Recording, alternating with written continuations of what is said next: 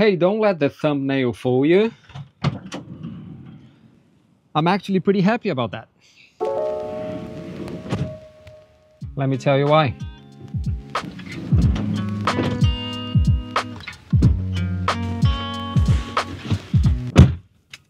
Okay, but hang on a second.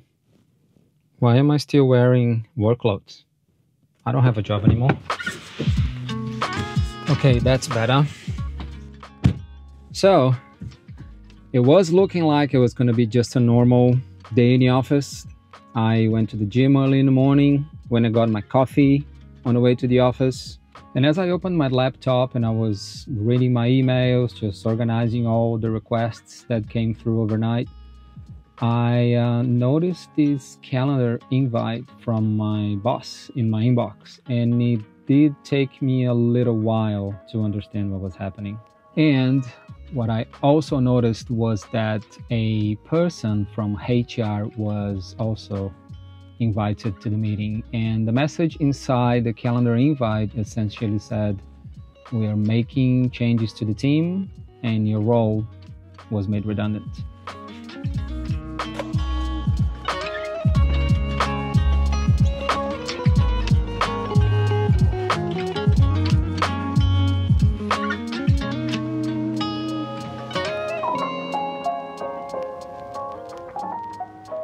And if you don't know what a redundancy is essentially when a company decides to eliminate your role. So that means that at least in the short term, they are not going to replace you. And as you can imagine, they do that as a way of saving money, cutting costs. And when you have 5 years or more working for that company, you normally get a compensation package that's pretty good. And that was my case, so I guess I cannot complain at all.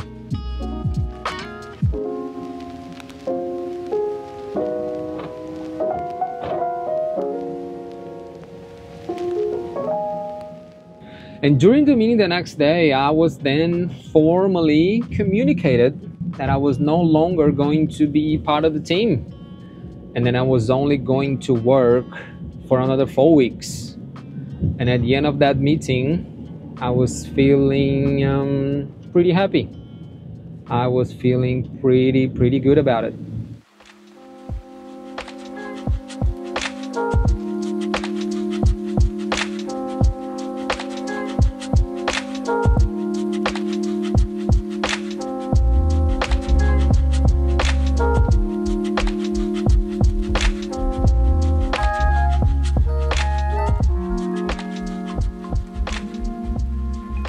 Okay, I guess this is what happens when you decide that today is the day to shoot a YouTube video. It starts pouring down out of nowhere, and it gets pretty cold as well. Oh, this is better. Okay, so where was I?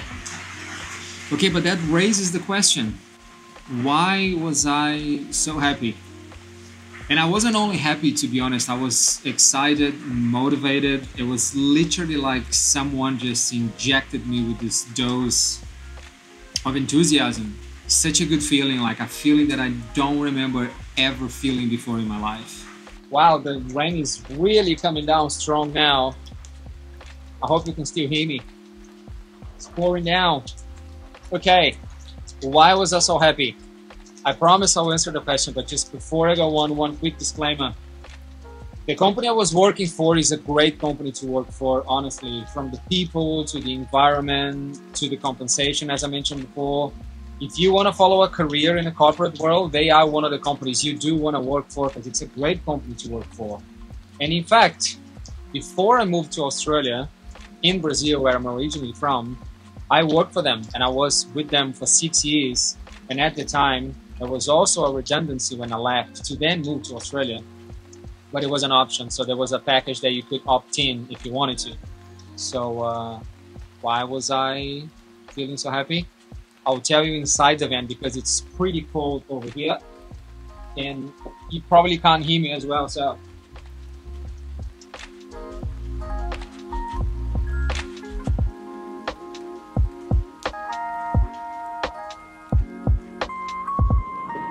Oh, this is way better. Okay, and it's also important to say that in terms of the HR process, they also handle that pretty well from beginning to end with a lot of empathy and care. Now let me take this off because it's hot in here. Okay, with the longest disclaimer out of the way, here's a little bit more context. So over the last 4 to 5 years, I have been flirting with the idea of starting my own business, having a YouTube channel. I even thought about opening a coffee shop. I used to be a barista back in the day. At some stage, I did start a video agency, a commercial video agency, just selling commercial videos to clients. But after a while, I realized I was not enjoying the process at all. I was spending still a lot of time inside the office, in my laptop, and after a while, it just wasn't fun anymore. After a while, I also realized that I was doing it for the wrong reasons, I guess.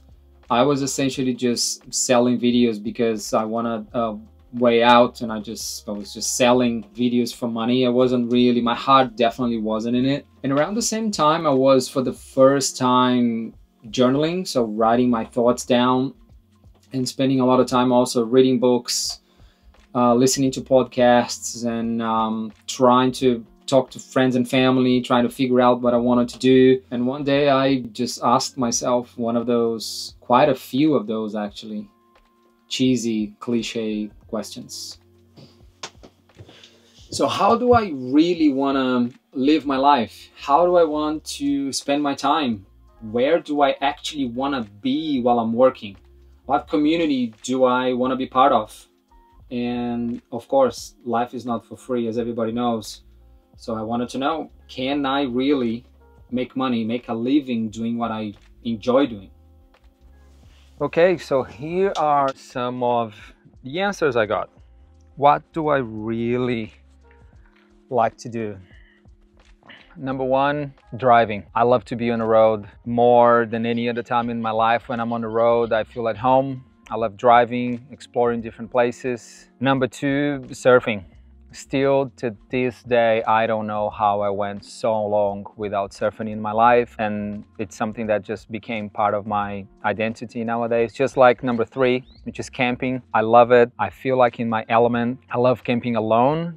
It's such a good time to enjoy my own company, connect with myself. And number four, creating videos, creating photos, taking photos, which is something that I never thought I would get into. Now I guess I can call myself a professional photographer because I think I'm good enough for where I am now in my photography journey, and I've been paid, so I guess I can call myself a pro. If that qualifies me or not, I don't know, but that's how I feel. It's very clear to me how much I need a creative outlet in my life.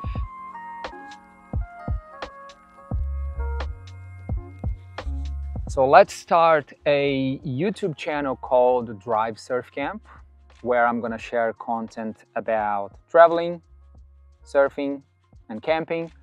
Not only that, let's start a media agency focused in the surfing industry where I can spend as much time as I want on the beach, capturing moments, then go back to my studio, edit that, and share it with the world.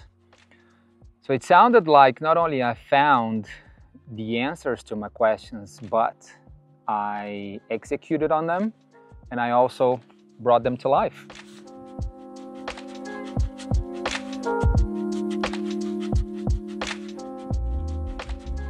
And during the last 2 to 3 years, while I was still working my full-time job, I was running A-Frame Surf Media and also creating videos for this YouTube channel. And it was pretty challenging. I'm just into the first week, essentially, as I record this video, of running A-Frame and doing videos for the channel. For the first time doing this, just dedicating my time solely to these two projects. It was pretty challenging running these two businesses and also working a very demanding full-time job. And during that time, I would think quite a few times a week what it would be like to quit my full-time job and just go full-time with A-frame and the YouTube channel. But we just end up just getting so comfortable, I think, even though we are in a situation where we are not necessarily enjoying it. We just get comfortable, you know. It's a full-time job. You have a little bit of job security, at least we think so. And you're getting paid every month and you just get comfortable. And then it just gets pretty hard to muster up the courage to really go ahead and take the leap. But then when life decides for you, you are kind of forced to make a move. As I normally say, it's the kick in the butt that pushes you forward. Okay, so now let me close the massive loop I opened before. Why was I feeling so happy, excited, like somebody just injected me with massive dose of enthusiasm? Well, essentially, I felt ready. I was ready. I am ready. I feel so ready to start this journey. And when I look at what I have, just in terms of, number one, the things I have this beautiful van. I have all the camping gear I can possibly want and need. I've got all the camera gear I need and want. I've got the skills. I've got networking in the surfing industry. I've done a few jobs already. I've got the knowledge to do all of that, the software, the editing that I need to do. So it just feels right. I just feel so ready. And it's just one of those things that you don't realize as you're working through it and as you're working on the side, preparing yourself, dreaming and thinking that one day what you really want to do might materialize and might come into fruition and it becomes reality. So now it seems like I'm getting closer and closer to that. And over the last couple of weeks, as I was sharing with people what happened to me and the fact that my role was made redundant and I was out of a job, a lot of people said, I'm sorry this happened to you, this is bad, what are you going to do now? And then I said to quite a few of them, hey, this is a good thing. I'm happy, I'm excited. It happened at the right time. And I've been saying to myself for such a long time that I want to start my own business, that I want to have my own journey, that I want to work for myself and give this a good go. That if I don't try this right now, when life has definitely removed all my safety nets and excuses, I don't think I'm going to be able to look myself in the mirror again. So like I said before, pretty happy and pretty excited for the next chapter. The way I look at it is our lives are just like a big, massive Netflix series full of big seasons and episodes, and this is the end of a massive season in my life, full of challenging, joyful, hard, exciting chapters.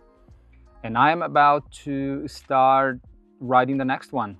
And what's next? Well, at this stage, I think you might already know. For the next couple of months, at least until the end of 2024, I'm gonna put a lot of effort, essentially all my energy, time, money, attention, focus in this YouTube channel and also on A-Frame Surf Media. And there is a third business opportunity showing up, which I'm going to the US next week to work on. Not only to work on that, but also on holidays to take a little bit of a break. But if that comes to fruition, I am going to share with you very soon.